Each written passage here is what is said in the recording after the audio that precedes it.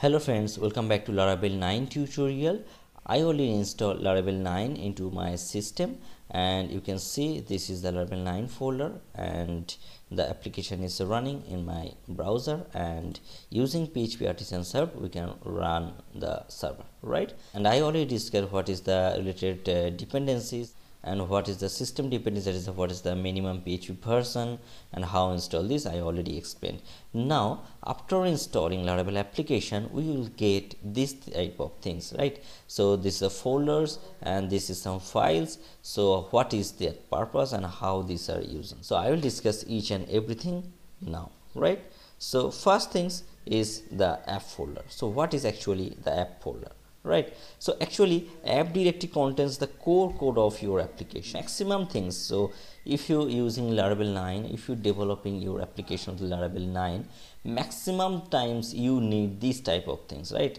We know that Laravel 9 using the MVC pattern. So MVC means is model view controller. So inside the app folder you will get the models folder. So inside this folder we can create our models, and you can create our directory structure, and we will discuss on that. But inside the models we need to store all the models, and inside this same app folder we will get the HTTP folder, and inside this HTTP folder we will get controllers, and in the controllers we can store all our controllers file. And just go to the root again and you will get the resource folder, and inside the resource will get views, right? So MVC pattern is ready and you should use this pattern, and this is the common pattern of Laravel 9. And inside the app folder, so we are discussing what is inside the app folder. So inside the app folder we can get there are different type of actually directory, right? So such as console, exceptions, HTTP, models, provider. So why are the different folder and what is the purpose of that things? Actually console and HTTP directories as providing an API into the core of your application, and the HTTP protocol and CLI are both mechanism to interact with your application, but do not actually contain the application logic. So in other words, you can say there are two ways of issuing comments to your application. The console directory contains all of your artisan commands. So this is actually new installed, so we cannot see right now, and we can discuss about these things later. While the HTTP directory contains your controller middleware, right? So all the request type of things, that means when you request something it will directly comes to controller, and it can directly comes to the middleware, right? So all the request type of things are stored in the HTTP, right? And there is exceptions, and the exception directory contains your application exception handler, and it also a good place to place in exceptions thrown your application. So when you develop your application or already live your application, and if you get any exceptions, that can be stored in that folder, right? So if you would like to customize how your exception are logged or rendered, you should modify the handler class into the directory, right? So if you just go to the exceptions page, you will get the handler.php. Actually this is a class file, so you can customize your exceptions, right? And the next thing is models. I already discussed, all the models will store inside here. And the last thing is the providers. So what is actually the providers? This directory actually contains all of your service provider of your application, right? So like app service provider, auth service provider, or broadcaster service provider, event routes. So all those things are stored into this provider folder, right? So app is complete. Now just move to the root directory and you will get the Bootstrap folder. So what is inside the Bootstrap folder? Actually Bootstrap file contains the app.php, right, which bootstraps the framework. So this is the Laravel framework. This directory contains app.php file which bootstrap your framework, and this directory also have another folder, that is the cache folder. Actually this contains framework generated files for performance optimization such as route, service, cache file, right? So you should not typically need to modify any files within this directory. It will actually manage your application, right? And next is config folder. By name you can understand you will get different type of configuration setting in this folder, like app.php, auth.php, broadcasting, cache, course, database, right? So if you simply open the database.php, I already opened in Visual Studio Code. So if you just go to the config and database.php, you will get just for demo purpose, I will not go in deep. So if you want to set in your database, by default it's saying the default connection is MySQL, and if you want to pass anything like SQLite or if you use PGSQL, you can directly pass this. So this is the database configuration file, and you can configure your database from here, right? And if you just go to the next folder, lang folders. So before Laravel 9, this lang folder is not in root directory. In Laravel 9, its lang folder is in root directory. Basically, these are using for localization of your application.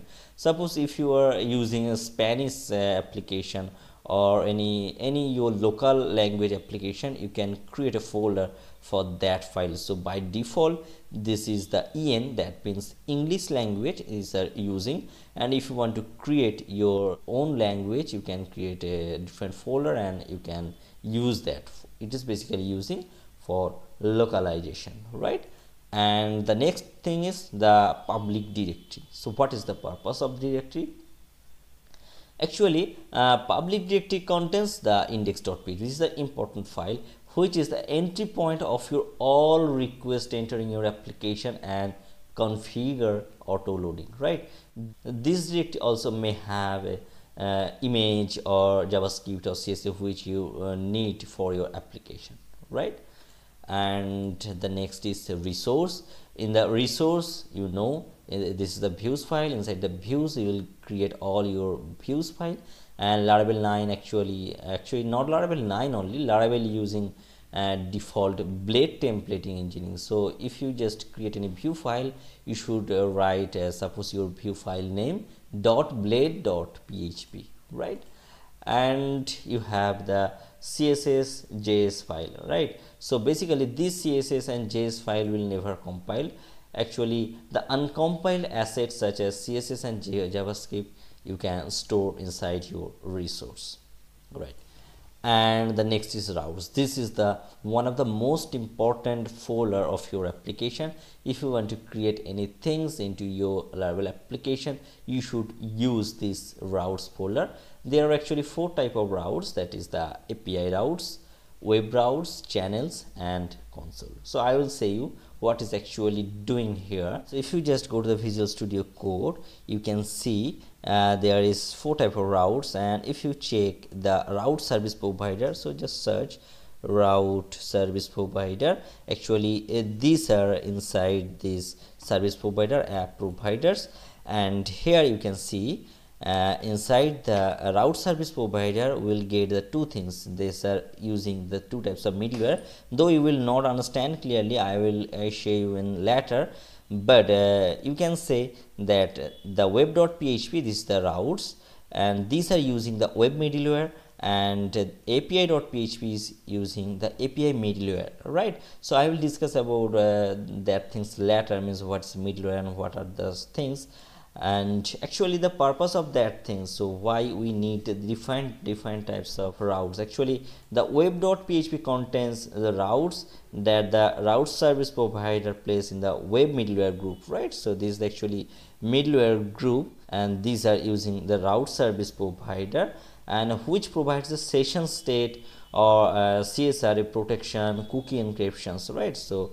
this type of things will use in web.php, and api.php while also using the same route service provider and using the API middleware, right? So these routes are intended to be stateless, so request entering the application through these routes are intended to be authenticated via tokens, right? And will not have access to session state. Means if you create your simple login logout system for your application, or if you want to use the sessions related things, that should be in the web.php. so mind it, it is the important things. So if you are going to use your sessions for login logout purpose or any kind of things, you should define your routes inside the web.php. And if you want to create any API, or if you want to communicate or authenticate via tokens, that time you can use api.php, right? So these two are very important for development.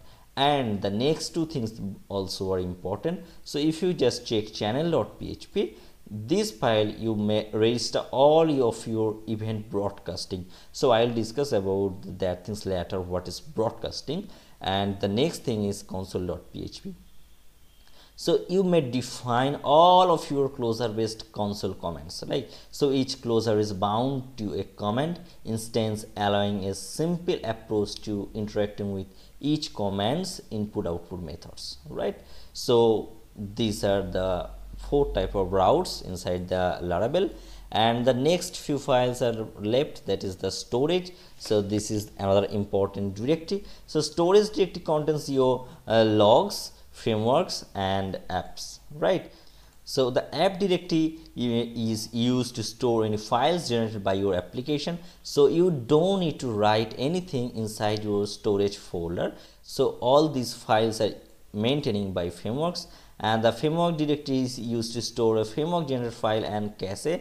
And finally the logs directory contains your application logs files. So you can see inside the storage all the things are basically related to your application framework, and it's automatically generated, right? And the next part is the test. This test directory contains of your the test directory contains your automated tests, right? If you create any test case, the file name always should be suffixed with test, right? If you create a unit testing and example test.php, and if you create a feature test example test.php, means always the file should be a test, right? And the last folder is vendor. So you don't need to write anything in the vendor. Basically all are composer dependencies. So when I install my Laravel application, you can see that in our previous video I already installed, and that time you can see there are lots of files downloading, extracting, installing, right? So this will store inside the vendors folder, right? So this is all about the Laravel directory structure. And there are some others file like artisan, composer.json, what are those things, right? So if you just go again and let's open step by step, right? So first of all we'll get the environment.env file, right? So as we are using the database, database related things can be managed from here.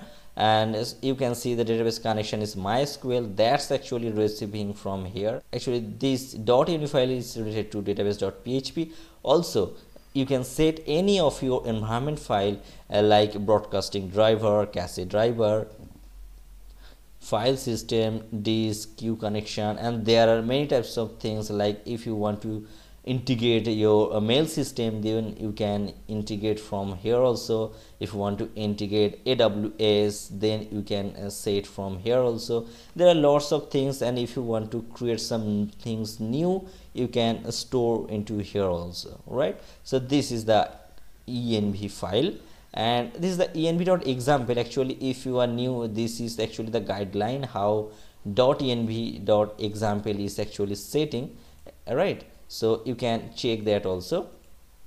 And the next thing is git ignore git attributes. Actually if you want to use any git related files, then these are is actually coming. And the next is artisan.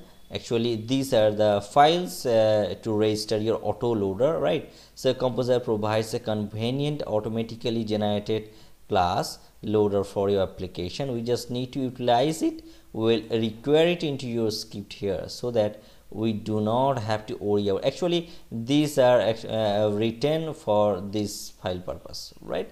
And the next part is composer.json. This is the important file. What is the composer.json? Actually, you can see when we install, our application name was Laravel slash Laravel and type is a project, and this is the Laravel project, and here you can see all the dependencies which I need to run my application, right? So suppose if you are going to up, or if you're going to live your application, that time your server should be same as the requirement, right? You should install your composer.json in there, and their requirement should be same, so that your application will run with no problem, right? And this is the composer.lock file, so you will get all the things related to it. Suppose if you are using suppose Samterm 2.14.1, and if Samterm need any dependencies, that time that can be stored into this file also, right? So all the dependency will get in the composer.lock. And the last important file is package.json file. So this is the most important things, and you can create your package.json, and here you can write your commands. So if you want to create your custom commands, you can write, and you can install some dependencies here. So there is no other dependency installed, that the reason dependency array is not present, but there is dev dependencies, means it will not actually need for your application. When you will develop your application, this dev dependency is needed, right? So these are all types of files and folder for your Laravel 9 application, and hope you like this video. Still, if you have any queries about this video, please comment in a below comment section. Next day we'll show you some example, and we'll create some links, and we'll create, and we'll know what is the routes and how routes is actually working. So we'll start coding from the next day also, right? So please like and subscribe this channel for upcoming video. Thanks for watching this video. Have a good day.